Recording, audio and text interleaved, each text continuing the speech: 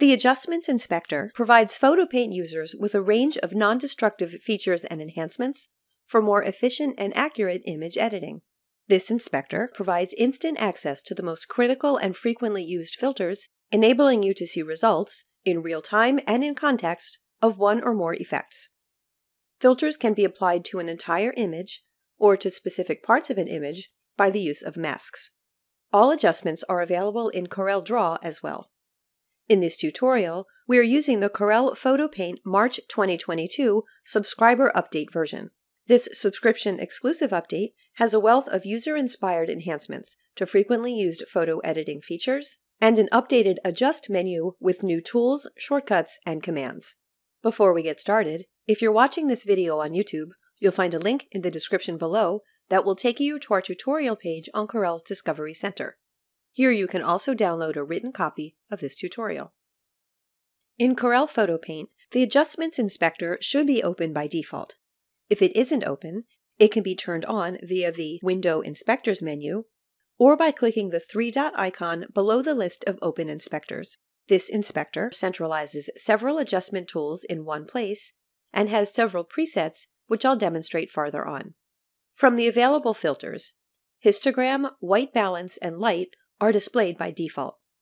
Each can be expanded or collapsed or removed. To remove the light adjustment, I can click its Options icon and choose Remove, or click the Add Adjustments icon and deselect Light from the list. The Add Adjustments list can also be used to add filters, and I'll bring back the light adjustment. The list of filters can be controlled in the Adjust menu as well, where I can also find auto adjustment options from several filters. Many of the adjustments also have keyboard shortcuts to toggle them on and off. The Show by Default option opens a window in which I can choose the adjustments I want to be included in the inspector by default for any document. I'll start with some basic image corrections using the light and white balance adjustments. In this photo, the subject is too bright and the contrast is too low. To correct this, I'll start in the light adjustment and reduce the brightness setting by moving the slider to the left. The bright areas are still too bright, so I'll reduce highlights and midtones as well, and sharpen the image by bumping up the contrast just a bit.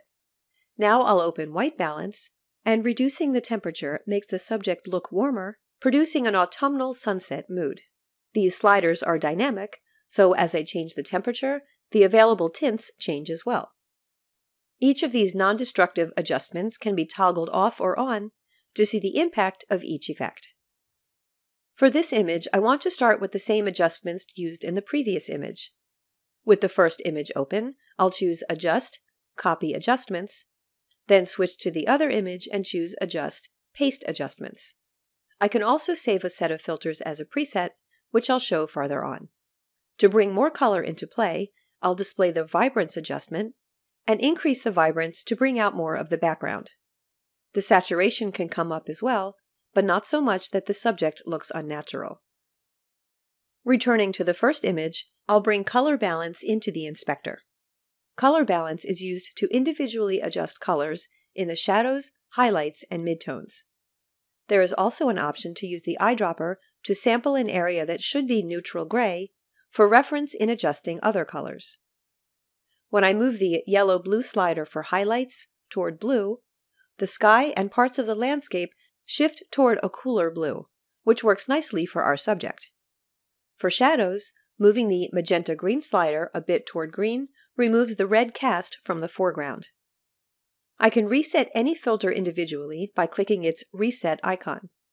To reset all filters, I can click the Reset All button at the bottom of the inspector. I still have all of the adjustment filters in the inspector, but all settings are back to their default values. The black and white filter helps bring some creativity to your photo editing. As soon as this adjustment is added, the image turns to grayscale. I can use the color sliders to control how dominant the individual colors are in the black and white subject. I'll increase the red channel to achieve more contrast, then turn on Split Tone to go for a hip retro look. I'll choose colors for shadows and highlights, and increase each saturation level. I'll reset this filter to go back to grayscale. We've seen how to apply an adjustment to an entire image, and adjustments can be applied partially as well.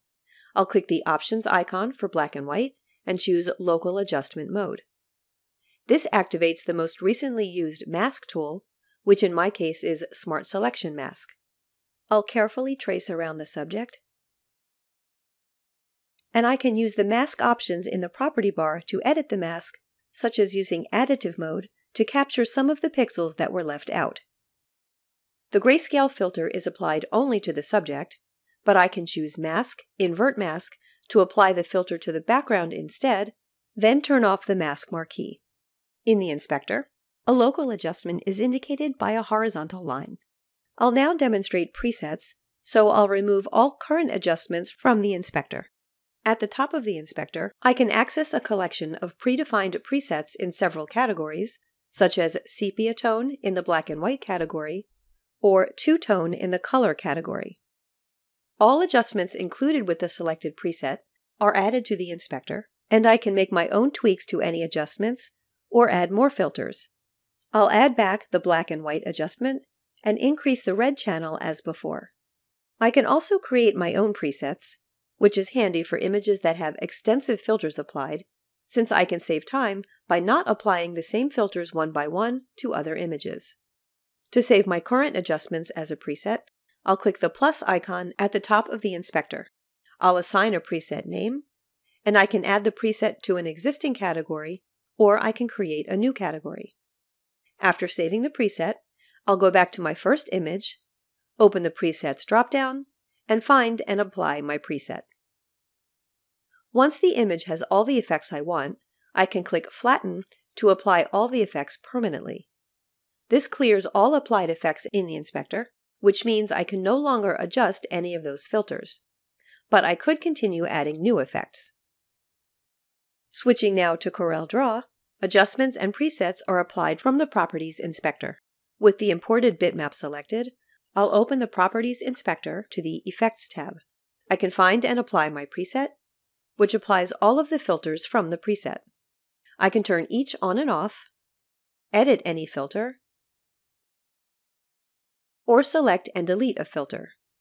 For more filters, I can click Add Effect and choose Adjust, and this menu includes an Auto Adjust option, as well as the other adjustments available in PhotoPaint.